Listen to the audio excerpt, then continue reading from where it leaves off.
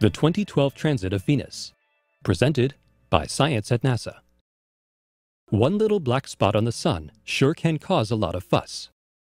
Twice every 120 years, Venus passes directly in front of the Sun. The circular spot the planet makes on the solar disk is not much bigger than an ordinary sunspot. But every time it happens, it is a worldwide sensation. The next transit of Venus is on June 5, 2012. And for the first time since the 19th century, the event will be visible across all of North America. The nearly 7-hour transit begins at 3:09 p.m. Pacific Daylight Time. Observers on 7 continents, even a sliver of Antarctica, will be able to see it.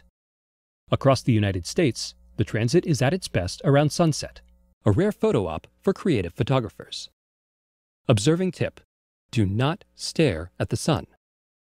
Venus covers too little of the solar disk to block the blinding glare. Instead, use some type of protection technique or solar filter. A number 14 welder's glass is a good choice. For some observers, the view provides an unsettling sense of scale. Venus seems so small and fragile against the solar disk. Our own planet is equally minuscule. Others say it looks like a black hole punched in the surface of the Sun. Very strange.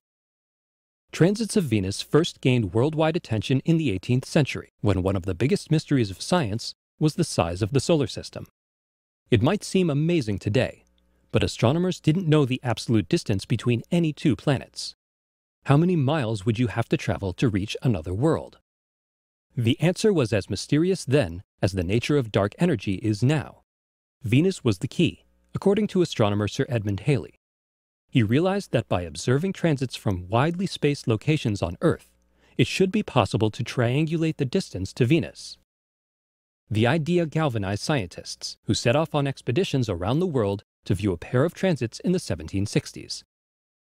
The great explorer James Cook himself was dispatched to observe one from Tahiti, a place as alien to 18th century Europeans as the Moon or Mars.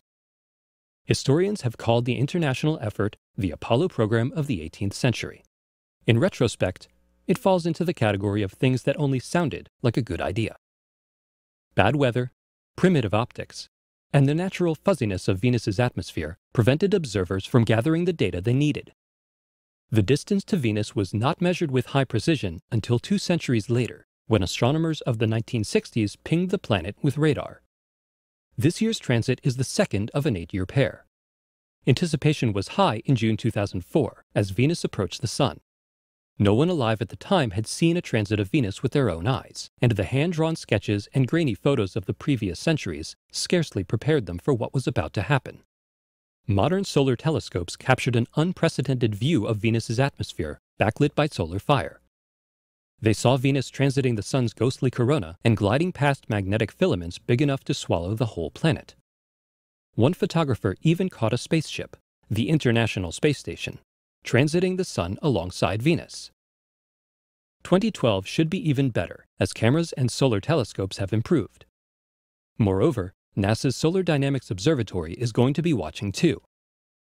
SDO will produce Hubble-quality images of this rare event. Apparently, one little black dot really is worth all the fuss. For more observing tips and links to live webcasts, visit science.nasa.gov.